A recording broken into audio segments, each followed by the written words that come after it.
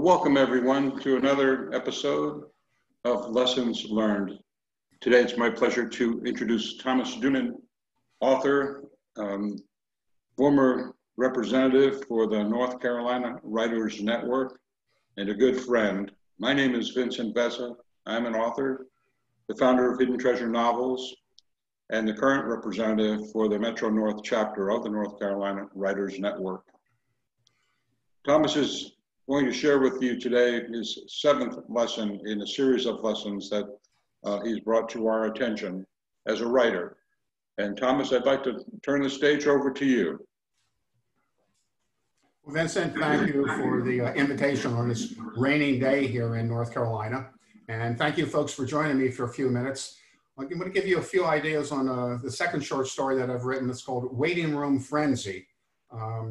Sort of a tough topic to handle, a hospital surgical waiting room, and turn it into a whimsical notion story. So with that said, let's go to the first two paragraphs, or the first paragraph of the story, and let's lead into it like that. It's 4:45 a.m. The opening lines are, "Geez Louise, who turned the lights on? Rebecca, where are you? Are you here? What the jabbers is going on? It can't be 5 o'clock, can it? Becky, will you answer me? I can't work alone. Where the fiddlesticks are you?" Tobias yelled. Rebecca sat in silence in the surgical waiting room nook, hidden behind a 6-foot silk ficus tree, repositioned last night by a maintenance woman. Tobias, her identically sized brother, couldn't see her. She loved teasing him. "I'm here, little fella. I'm straightening my space," Rebecca said. And that's how the story begins. Rebecca and Tobias sort of going back and forth at one another. Identically sized twins, and they're the folks who are going to narrate the whimsical story for us.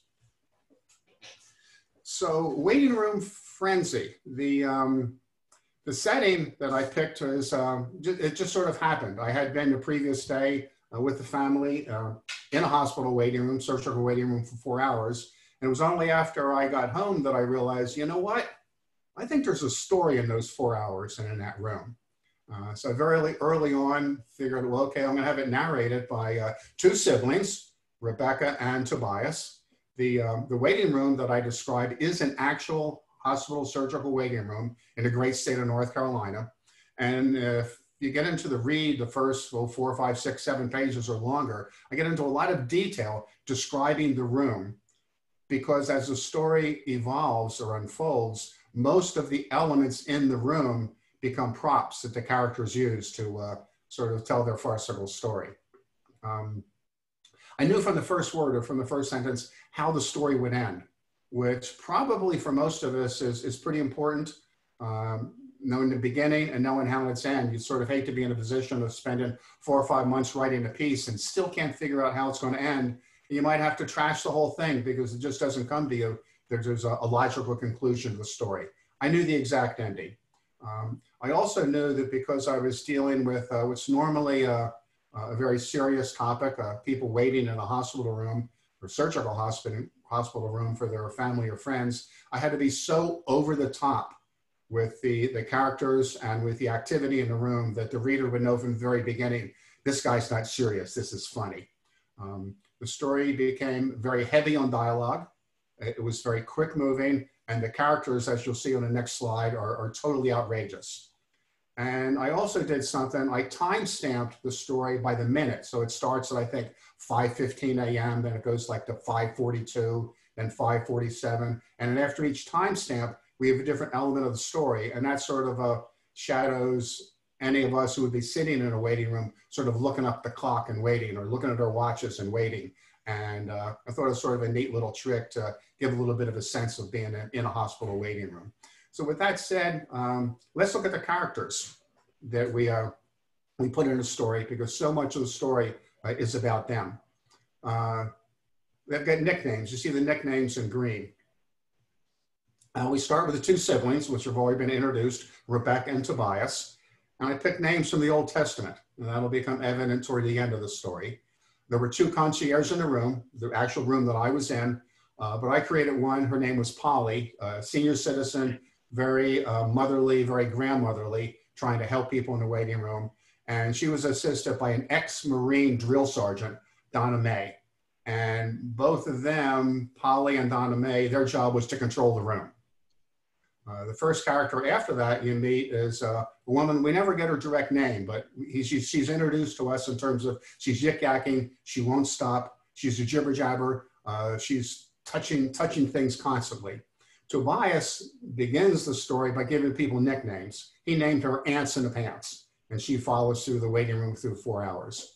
The next person we meet is a man who marched face first, obviously he was on his cell phone, into the glass door, into the surgical waiting room, bloodied his nose, and he was followed by his Uber driver. Tobias comments on him that he's a dumb Yankee. So now you probably know the story set in the South. Then we're introduced to a young couple, both dressed in their pajamas, probably 18 or 19 years old. They get the nickname, or the woman does, Blanket Girl. She's totally covered under a blanket during the whole time she's there, doesn't even realize her boyfriend who came in with her is out of surgery at a certain point, and he's ready to check out. She's still under her blanket, phoning, sorry. Well, phoning is the word. Then we have an elderly couple and a granddaughter, the jokester. And the jokester's a guy, sort of senior citizen, just watching everything that goes on. He makes a lot of comments, and his granddaughter's chuckles, and she just laughs at everything in the room. She also adds a touch of sobriety to the room, comforting patients or people waiting when she sees they need to be comforted. There's a family of 4 that are obsessed with their phones, and all 4 of them are sitting in chairs identically, elbows on the arms of the chairs, head bent down, looking at their phones. And Tobias nicknamed the Headbenders. And they do funny things. They don't just sit there all the time. There's a family of 4. The father snores a lot. Then there's a wealthily dressed woman who came in with her mother, and the woman insists on bringing her service dog in. The service dog happens to be an Irish wolfhound. And even the ex-Marine drill sergeant, Donna Mae, can't handle that situation. And then finally, best of all, I think, is that there's a family of 7, and they're called the Romper Roomers because the 5 kids literally just romping all over the room, with the lead played by a 4-year-old. And Buster literally did his darndest to break every element in the room. So you've got a surgical waiting room described in detail. And the fun for me of writing this short story, it was just all character driven and dialogue driven. And that's it. So let's look at the end, the surprise ending. Put my glasses on here. For decades, every chair lent comfort to patients' family members as the hospital saw their health needs. The chairs heard every conversation and cataloged every visitor's feelings. During the past 17 years, the 2 chairs carried forward this tradition. Chairs Rebecca and Tobias had felt and seen 2 lifetimes of waiting room stories. Today was another. Thank you for your story, kids. The Rebecca and Tobias were chairs, and they were 2 of the original chairs that were put into that waiting room 17 years previous. And obviously they sat there for 17 years. They felt, as people sat on the chairs, they heard the stories that happened in the waiting room. And this was one more little short story where Tobias and Rebecca recounted that particular morning's activity. And with that said, thank you very much, Vince.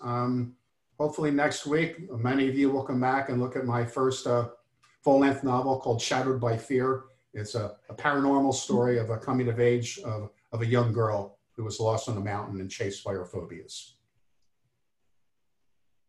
And there's a summary of the 2 short stories that we've looked at in sort of some detail now, and Shadowed by Fear up and coming. And thank you for the time, Vince. Well, thank you, Thomas. This has been really informative. You know, it's just amazing. I've watched the development of your short stories as a beta reader. I found it instructive too that part of our North Carolina Writers Network group serves as beta readers, and one of our group members, fellow author, well, I guess I could mention his name, right? Dr. William Cottrell, as a physician, was able to give you some good feedback. He did. I'm going to stop share so you can talk a little bit, I hope, about the importance of a beta reader and to the project and to the story development. Yeah, just real quickly, it's easy enough for us as an author to sit down and sort of sketch out and outline a story and then put words on paper. And we understand it up here. That's not what we're writing it. We're writing a story for somebody else to understand or to have enjoyment from what we're reading. So Bill Cottrell was my initial beta reader for this particular story. And as a former hospital worker in surgery, his comments were just very instructive. And obviously I changed a number of ways that I approached the activity in that waiting room, and his help was just tremendous. There's that second set of eyes. Yeah, it's wonderful. Well, I thank you so much, Thomas. This, these sessions, I hope, are helpful to fellow writers. I hope those writers will think about joining our chapter. Since we meet virtually now, they don't have to live in the greater Charlotte area. They can be anywhere where the tube will reach them. They're certainly welcome to join these lessons learned sessions, and perhaps they can contribute to those sessions. I encourage writers to take a look at our website, www.hiddentreasurenovels.com. We will be hosting these lessons learned on the HTN YouTube playlist and channel. Thanks again, Tom, for all your hard work and for your insights. Look forward to seeing everyone next week, same time, same station, Thursday afternoon. Have a great day, everyone, and a great weekend. Thank you, Vince. Thank you.